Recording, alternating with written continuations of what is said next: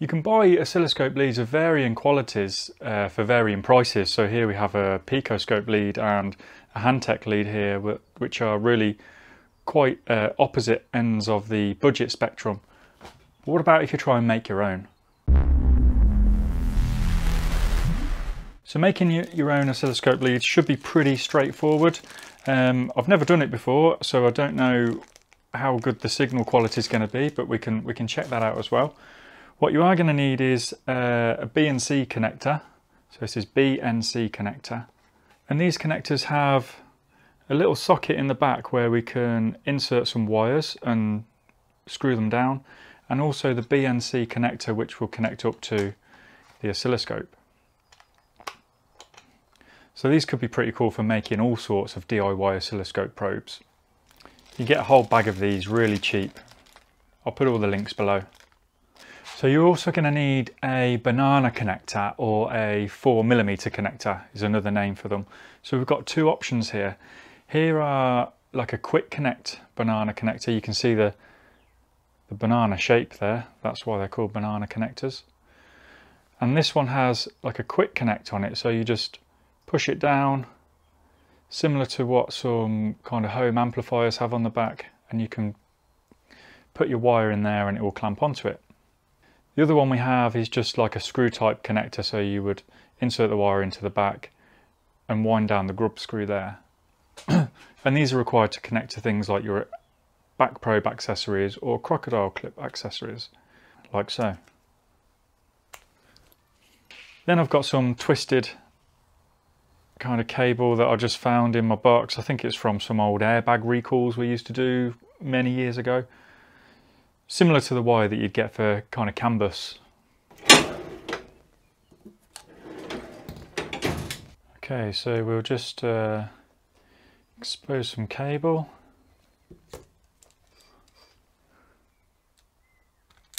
Strip that back a bit.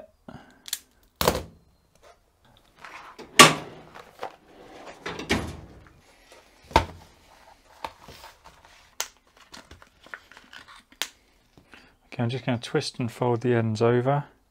And I'm going to put the yellow trace in the positive, so we know which one's positive.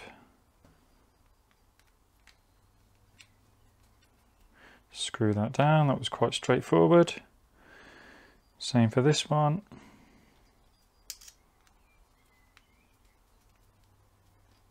Okay, there we go.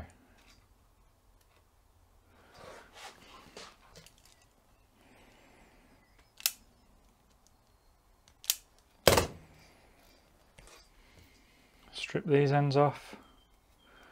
I'm going to unwind these a bit more so we can separate our ground and positive lead further apart. Okay, straighten them out a bit. So yellow trace was the positive. We're going to put the insulation sleeve on first. Same for the black.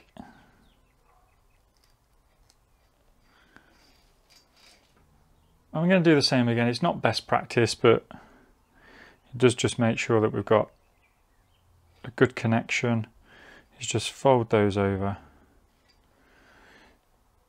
So put that in here like this. Ideally you'd want to kind of solder these after.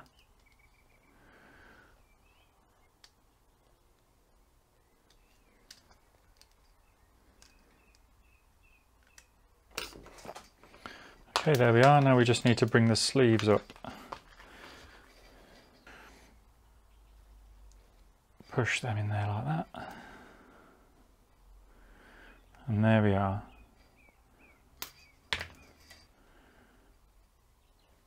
Okay, and those holes there are if you want to piggyback one onto another. Okay, so here it is. Let's go and connect it up to something challenging, maybe some sort of CAN bus signal, and see what we get out.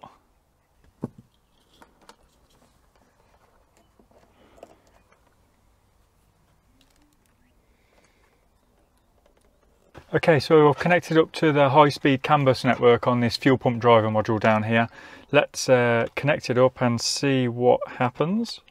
Okay, so not too bad so far. We've got a signal. Let's adjust our settings so we've got a bit of a, we can see a bit more. Okay, so it's flashing around there. Let's get the trigger on.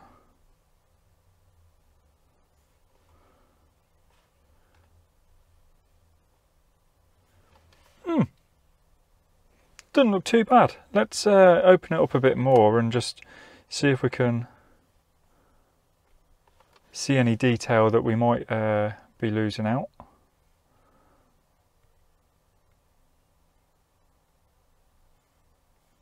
Okay, so it's a little bit fuzzy on the corners there. Now that could be the leads. What I would have to do is really compare them to you know, a proper set of leads. But really knock them up in a few minutes and it does the job. Not bad. So while we're in here, we might as well compare it to the Handtech leads that I am a big fan of.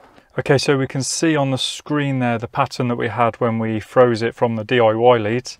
Let's start the scope again and see if there's much difference. Not really, not much difference there. We can see that the line is a little bit more, could have slightly less interference, but we're really being picky. We're looking at this signal at 5 microseconds. You know, who in the automotive trade measures signals at 5 microseconds? So if we were being picky, we could say that the line is a little bit smoother on the Handtech probes. Let's just switch back again. So this is the DIY probes. Okay, I'll just hold it on the ground there. So keep an eye on that line. Maybe not.